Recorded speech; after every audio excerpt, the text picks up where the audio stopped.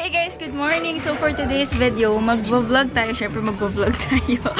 It's a very special day kasi guys, today is the day na makukuha ko na finally yung aking YouTube sweldo or sahod after 3 months, 2 to 3 months. So for today's video guys, sasabihin ko sa inyo kung paano nga ba talaga kumikita ang mga YouTubers, kung magkano yung amount, magiging transparent ako sa inyo guys, and kung magkano yung binabayad ng mga sponsorships. Kasi ito yung medyo hindi transparent yung iba na sinasabi nila kung magkano yung first YouTube sweldo nila, but hindi nila sinasabi yung mga payment nila coming from brands, yung mga sponsorships. Yan. So, sasabihin ko rin yan sa inyo. And then, gusto ko mangyari sa vlog ngayon, guys, is hindi set down video. Gusto ko, habang ginagawa ko yung errands ko for today, habang kukunin ko yung sahod and all, gusto ko, dito ko sinasabi sa inyo. Kasi ayoko na medyo boring na, hindi ko naman sinasabi na yung iba is boring, pero gusto ko lang na medyo fun itong video na to. So, for today's errand, una namin gagawin is pupunta kaming Shinagawa kasi check up ni Johnny. And then, kukunin yung sweldo and all. And hindi na namin alam kung saan kami pupunta. Okay, so aalis na kami guys. And nandito ako sa labas ng bahay namin. But, magko-commute lang kami for today because hashtag tipid. Tipid kami ngayon. So, commute lang. Traffic. Yes, and traffic din. Ayaw ni Johnny mag-drive ng ganong season. And ganitong season and Friday pa ngayon guys. For sure, traffic pag uwi. And ito gusto niya matulog lang matulog sa biyahe. So, ayun guys, baka ang puntahan naming Western Union is yung sa Glorieta. Kasi pag dito kami pumunta, medyo alanganin and out of the way. So, unahin muna namin yung Shinagawa guys. And then, throughout this vlog, kukwento ko sa inyo and sasabihin ko sa inyo yung mga story ko and kung ano-ano pa. Dito, south. Commute is life. Commute. Sobrang init. Grabe. Ba't lalo mas malaki yung kamay ko pag nakaganyan? Okay guys, so we're finally here sa may Walter Mart Makati kasi magbubook na kami ng Grab papunta sa may Shinagawa. Yung sa check-up niya sa Lasik. So, gusto ko lang i-start yung ating paano nga ba kumita sa YouTube. So, 2017 ako nag-start mag-vlog guys. And then, during those times, sobrang parang trip-trip ko lang yung pag-vlog ko. Yung mga nag-haul ako guys, diba? Nag-uukay haul ako, makeup, ganyan. Nag-haul ako, makeup, ganyan. Tapos, hindi ko pa alam sa sarili ko noon na pwede na pala akong mag-earn sa YouTube. So, half of that year, nalaman ko na pwede pala akong kumita sa YouTube. Tapos, dun ako todo nag-effort, mag-upload ng videos. Mas recent na ako mag-upload. And then, hanggang sa nagustuhan ko na yung ginagawa ko, nag-e-enjoy na ako. Nag-research ako guys kung paano nga ba mag-earn sa YouTube. And then, those years guys, hindi pa masyado nagbabago yung rule ng YouTube. Actually, meron na akong monetization na tinatawag or yung Google AdSense. And then, nakukonect ko na. Tapos, meron na rin ako yung mga skip ads. Meron na ako nun. And then, nagbago yung rules. Dumating yung January 2018. Ang sabi, kailangan na daw ng 4,000 watch hours ba yun? 4,000 something watch views or watch hours. And then, kailangan meron ka ng 1,000 subscribers. Medyo madali lang i-earn yung 1,000 subscribers. Yung mahirap guys is yung 4,000 watch hours or yung 4,000. Hindi kasi siya totally 4,000 views. Parang kailangan mong maka-earn ng 500, total of 500,000 views. I'm not sure, pero lagay ko na lang guys dito para sigurado tayo. And then end of August guys, end of August 2018, na-achieve ko na yon. Finally, yung subscribers madali lang. Na-monetize na ako kasi na-reach ko na yung rule ng YouTube na 4,000 watch hours. And then, ayun guys, doon na ako nagkaroon. And then, doon na nag-start yung aking monetization. And then, nagkaroon na rin ako ng mga ads. And then, nagkaroon tayo ng $100 threshold wherein kailangan mo munang ma-fulfill yun before mo totally makuha yung $100. And then, before that, marami pang process. Meron pang PIN number na ipapadala sa'yo yung Google AdSense sa address mo para ma-confirm na yun talaga yung tama yung details mo and home address. And then, 3 months kong ginugol yung i-earn ko today. So, August, September, October. And then, yung na-earn ko ng August, September, October, na-receive ko siya ng November. So, November, so every 12 to 14th of the month, makikita, around, parang every half of the month, lalabas yung kung magkano yung na-earn nyo for last month. Pero kasi nga guys, diba natagalan yung PIN ko. So, bago lumabas yung na-earn ko, kailangan ko muna kasing i-insert yung aking 6 digits atang PIN yun or 4 na pinadala sa akin sa bahay. Tapos, August, September, October, lumabas na siya this November. And then, yun yung kukunin ko ngayon guys, yung 3 months. And then, lalabas sa email nyo guys, yung, hindi kasi porket lumabas na yung earnings nyo. Kunwari, $120 yung i-earn nyo. $120 yung na-earn ko. For example, ng August, September, October, hindi mo siya automatically makukuha agad. Pagdating ng October 20, I mean, this November, diba? Pagdating ng November 21st to 22nd to 23rd, yung range ng dates na yun, doon mag-i-email sa yung Google AdSense na pwede ka nang pumunta sa AdSense and then doon nalalabas yung kung na-debit na, or I mean kung na-credit na siya sa account mo or kung Western Union naman, bibigyan niya na kayo ng code or yung MP na tinatawag para ma-claim nyo na yung amount. And then guys, hindi ko muna pala sasabihin sa inyo kung magkano. Later na pagpunta natin doon sa Western Union.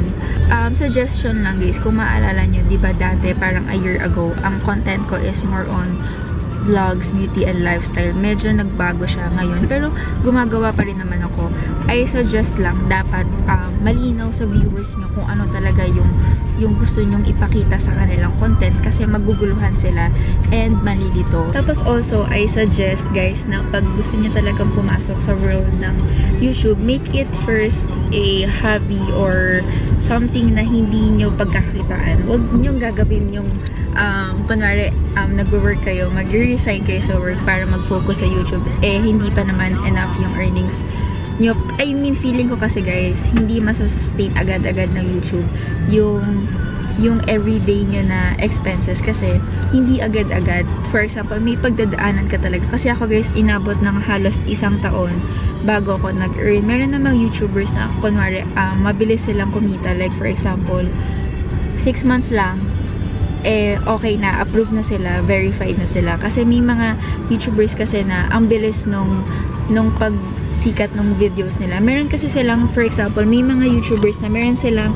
YouTube na, I mean, meron silang specific video na sobrang nag-boom, kaya sila sumisikat. Parang kunwari, for example sa akin, nag-unbox ako ng iPhone XS Max. Yung unboxing kong yun guys, dun ako pinaka paano ko masabi? Feeling ko doon ako pinaka nakilala kasi nga doon dumami yung subscribers ko kahit papano, and then doon ko na-realize na parang ay gusto ng viewers ko to, and then parang sabi ko parang event tinuturo nila siya sa Sinigawan na kami guys.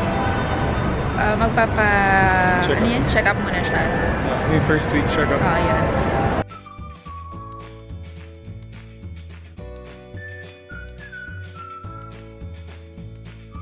Okay guys, so tapos na yung kanyang LASIK appointment or ano tawag? Check-up. Tapos na. So papunta naman kami guys sa may Salcedo Village, kakain lang, and then magko-coffee, and then pupunta na tayong Glorieta guys para kunin ko na yung ating YouTube sweldo sa may Western Union.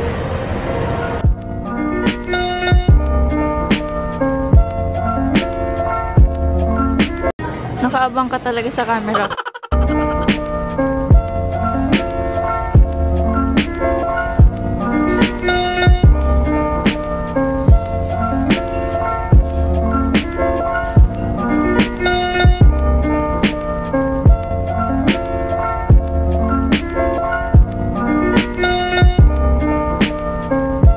Guys, kakatapos lang namin kumain sa may Toby's Estate. Ito yung sa may Salcedo Village.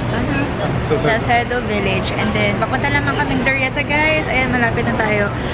Pupunta kaming Western para kunin na yung sahod.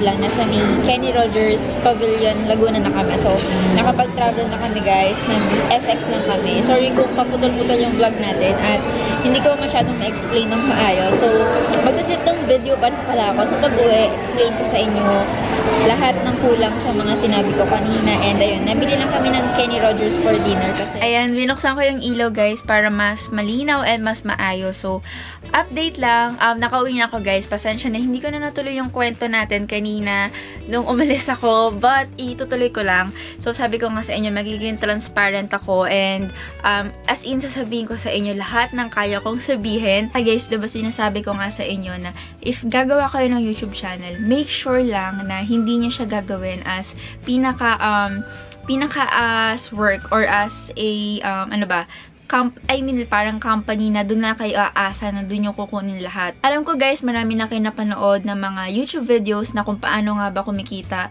ang isang YouTuber, magkano ang kinikita nila. So, eto na guys, hindi ko na masyadong i-elaborate pa, pero alam nyo na kailangan nyo ng 1,000 subscribers, 40,000 watch hours or watch views, ganyan. Alam nyo na yung lahat, and alam ko rin na alam nyong lahat na hindi ganun kadali yun, lalo na if hindi ka naman talaga, alam nyo na, kilalang tao. Tulad ko, medyo nahihirapan akong i-build yung ganong requirement ng YouTube kasi nga, hindi naman ako talaga kilalang tao. So guys, so lumabas sa Google AdSense ko itong amount na to noong November 12 to 14. Doon ko siya nakitang lumabas sa Google AdSense ko. And yung amount in dollars na lumabas na na-earn ko from the month of August to November 12 or 14 is $327.32 US dollars. So, yun yung aking unang-unang YouTube sahod. And guys, take note, 3 months ko siyang in-earn kasi nga naipon-ipon na, and it because of my PIN na dinedeliver na parang naka-letter kasi siya guys, and then may 6 digits PIN na i-deliver sa inyo sa bahay nyo para ma-assure na tama yung address na binigay mo sa Google AdSense na para resident ka ba talaga ng Philippines, na dito ka ba talaga nakatira sa ganitong lugar. So, yun lang yung gustong i-make sure ng Google AdSense. And then, pag natanggap nyo na yung PIN, guys, kunwari accepted na, ilalagay mo na yung kung saan ipapasok yung pera is either through your bank or pwedeng Western Union. So, Western Union nga yung ginawa natin. Mag-wait naman kayo from the date around November 21 to November 24 kasi yun talaga yung labasan ng sahod ng mga YouTubers. Alam ko lahat ganun eh. Hindi ko alam kung ako lang ba, pero based kasi guys sa mga napapanood kong ganitong klase ng video, sabi nila ganong dates daw talaga. November 21 to 24 lumalabas sa email, and then sasabihin nila na mag-proceed ka sa Google AdSense mo, and then lalabas doon yung PIN number ng Western Union kung paano mo siya makukuha and all. Then, ayun na nga guys, kahapon, lumabas na nga yun. So, ngayon, kinuha ko na siya agad-agad kasi parang may nakalagay doon na parang kailangan 5 business days ma-claim mo siya, or else parang may mangyayari or may rule sila. And then, ito yung resibo ng Western. So, kinuha ko lahat. I have here my YouTube sweldo, guys. My first ever YouTube sweldo. Ayan, bilangin nyo na lang, guys. And, i-compute nyo na lang yung dollars na meron ako dito na 327. So, compute nyo na lang siya kung nako-curious kayo. Ayan, guys, nakuha ko na nga yung aking YouTube sahod. Medyo mahirap lang siyang i-maintain because 3 months ko siyang inipon, diba? So, next month, nasasahod ako sa December. Kailangan, alam niyo yung feeling na mas gusto ko, mas mahigitan ko pa yung makukuha ko. Pero, medyo mahirap kasi 1 month lang yung interval. Kasi dati, diba, 3 months. Ngayon, 1 month na lang. Pero, kaya yan, guys. Agile. Kaya wag kayong magsiskip ad. Kidding aside, ito pa, guys, sponsorships naman. Bago ko sumahod sa YouTube, marami nang lumalapit sa akin na brands para na maki-collaborate sila sa akin for na gusto nilang. For example, guys, may brand sa inyo sinasabihin na can I sponsor one of your videos, ganito, ganyan, for a 40 seconds or 1 minute, 2 minutes. It depends kasi, guys, sa haba ng oras. Doon kayo binabayaran ng brand kung gaano siya kahaba. Okay guys, so magiging transparent ako sa inyo. Yung unang-unang sponsorship na nag-email sa akin, ang unang-unang offer niya is, yung unang-unang binayad sa akin is $150. So, i-compute nyo na lang yung $150 into peso. So, yun yung unang-una ko natanggap. And then, sumunod-sunod na yun, guys. And then, dun ako actually nag-earn before ko natanggap yung YouTube sahod ko. So ayun guys, medyo sabihin na natin medyo malaki talaga yung, mas malaki minsan yung kinikita mo sa mga sponsorships kaysa doon sa mismong sahod mo sa YouTube. Kasi, lalo na pag international yung company or yung brand, malaki talaga sila magbigay. Kasi para sa kanila, syempre, yung US dollars na amount na yun, maliit lang. Pero pag pinalitan na siya ng peso, malaki na yun sa atin. Doon sa mga nagsastruggle na, if for example, sa mga small YouTubers katulad ko na may first time na brand na lumapit sa inyo, and then nagtanong kung magkano yung rate nyo, huwag kayong matakot magbigay ng rate kung mataas man yun or hindi. Kasi doon yung malalaman yung value nyo sa sarili nyo. So, for example, international company or brand siya. For example, ang unang rate na binigay mo is $150 and then masyado silang nataasan. I-negotiate nila yan sa'yo or i-negotiate mo yan sa kanila. And then, pag as in talagang nag-negotiate na kayo sa haba ng video or sa amount at hindi nila binigay, huwag kayong mag-worry na i-reject yung brand or yung company. Kasi yun yung presyo nyo. Bakit nyo, diba, parang bakit nyo hahayaang ibaba yung sarili nyo kahit na first offer or kung ano man yan.